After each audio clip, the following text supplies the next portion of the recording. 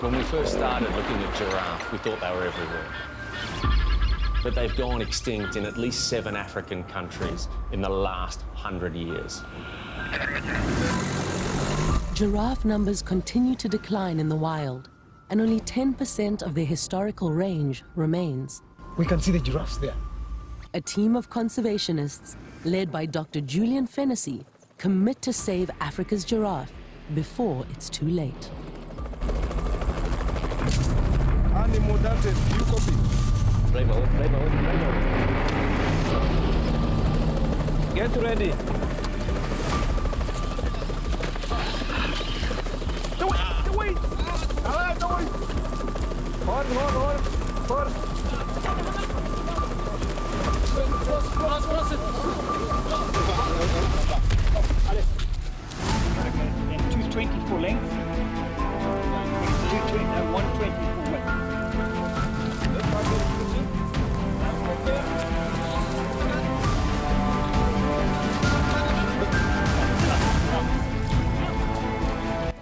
In their race to stop the decline, the team must confront the challenges of a modernizing world.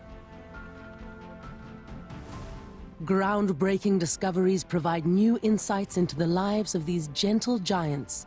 And in an unprecedented effort to save the species, the team attempts to return giraffe to their former range. It's amazing that it's been so much work done on elephant, lion, but giraffe, they've really been the forgotten animal. And that's why we call it the silent extinction.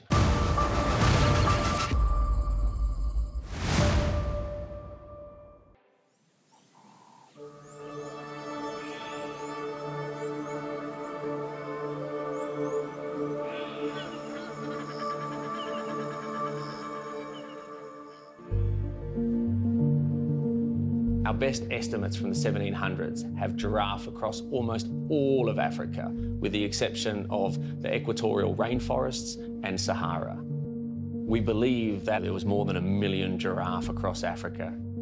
Today, our best estimates are about 111,000 in the wild.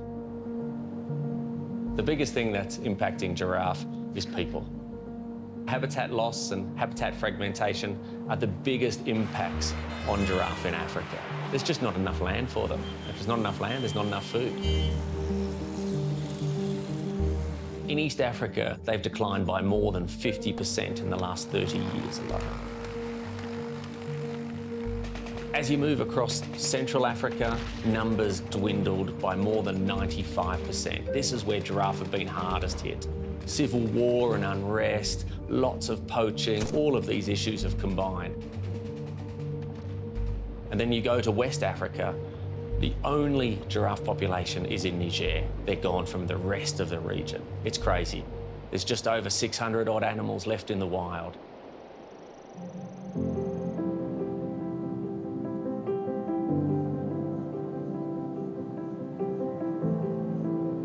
With the rate of decline increasing, Julian's work has never been more urgent.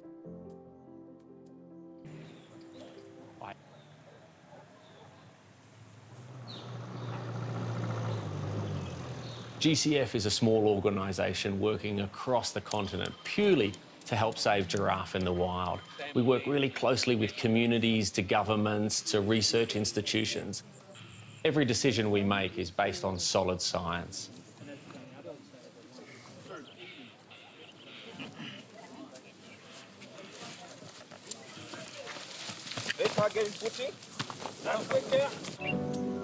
The Giraffe Conservation Foundation was started in 2009.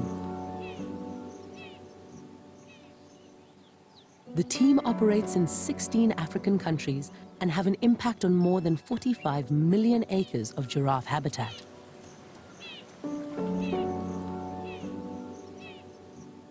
One of the most amazing things we found out for conserving giraffe is there's 4 species. There's the northern, there's the reticulated, the Maasai, and the southern.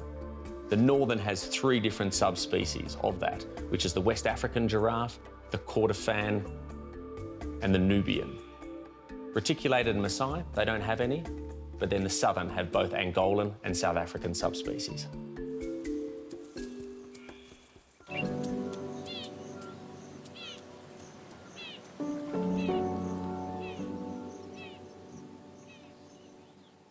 A giraffe has been spotted, with a snare cutting into its leg.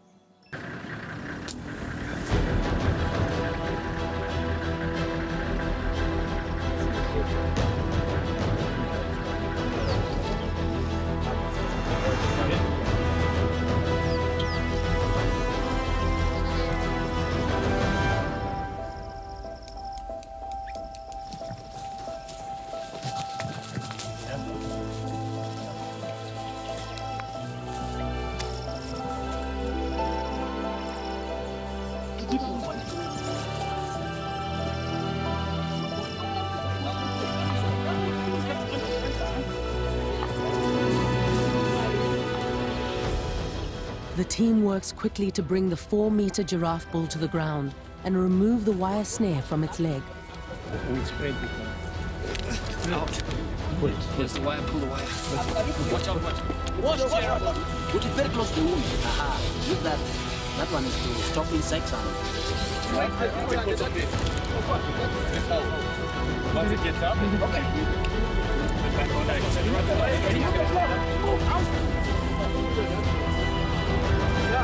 Get up.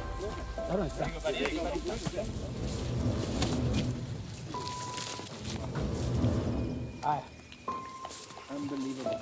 See? Here's a small wire which I'd had it. That was an unbelievable.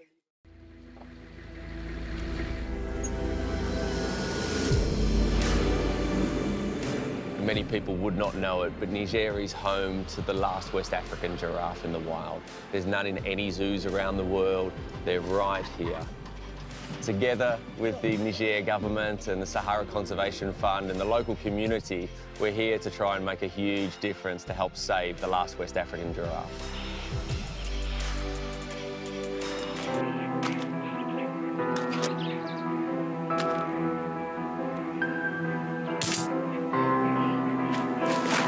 It takes 2 or 3 minutes, the drug kicks in.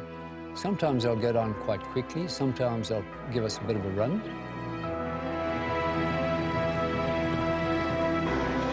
At the right stage, we'll pull ahead of the giraffe and using the ropes, pull it down and quickly give the antidote. After giving the antidote, that animal is totally awake. Well, from my side, I'm concerned about the safety of the giraffe, but of course you have to be careful of people as well. After recording measurements, checking its age and taking blood samples, the team prepares to stand the giraffe up and lead it into the translocation trailer.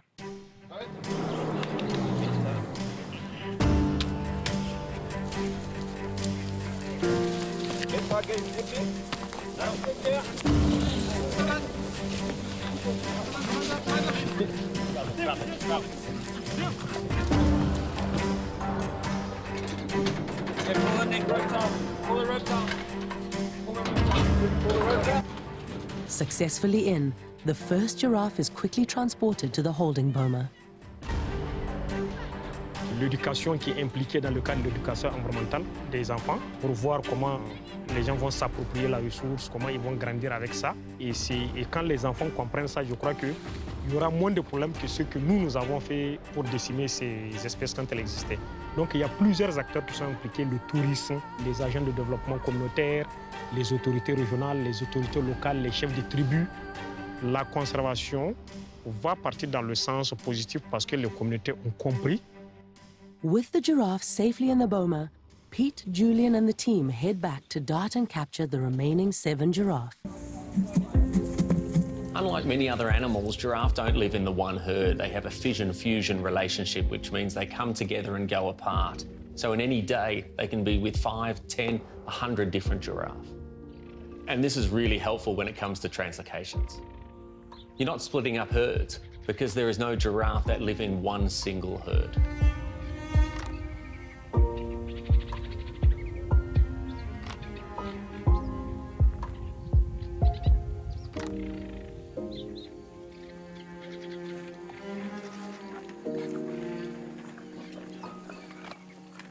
We've got 8 animals here, 3 males and 5 females. We could have caught more, but we decided 8 was a good number, 2 loads of 4.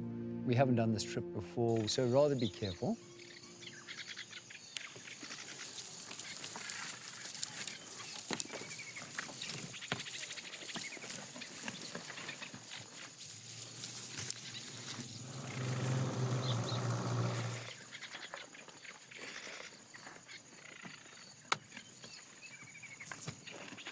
So the best way to calm down a giraffe is through its stomach.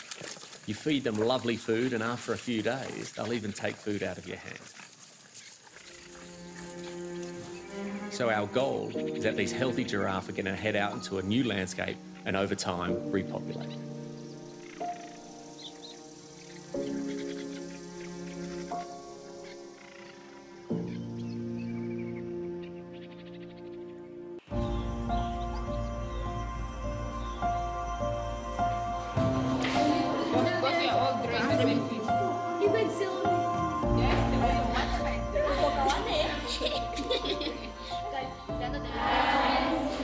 My name is Naomi, this is Odie, and that's Martha.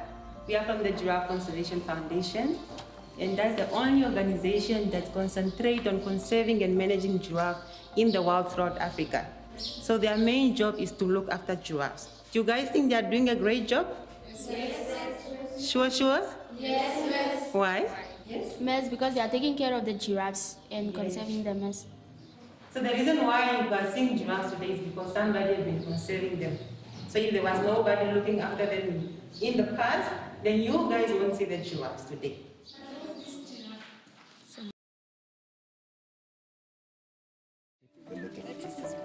Communities needs to benefit from conservation, so partnership is really critical.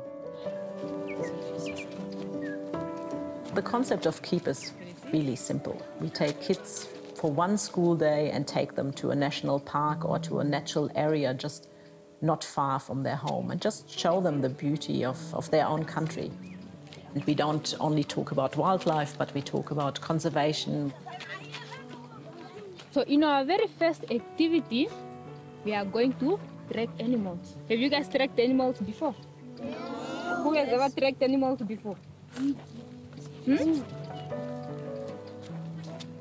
Our priorities should be investing in the African child, where we expose our youth and our children to conservation and make them proud to be African and know what is happening within the African landscape.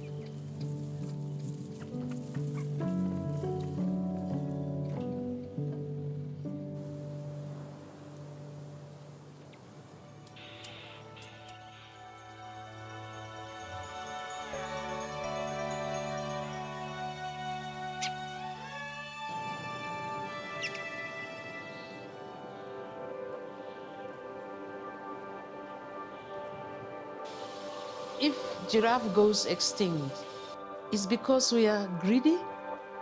It's because we don't care what is the future of this planet. I cannot imagine a world without giraffe. You know, it says so much that if we can't protect the world's tallest mammal, then what else are we going to protect? We need to do something, and we need to do it now. Giraffe are an important component of an ecosystem, and by saving giraffe, we also save their habitat and then the habitat for other animals. The more wildlife you have, the more animals, the bigger the mix, the better for tourism. And the more tourism you have, that in the end trickles down and benefits local communities.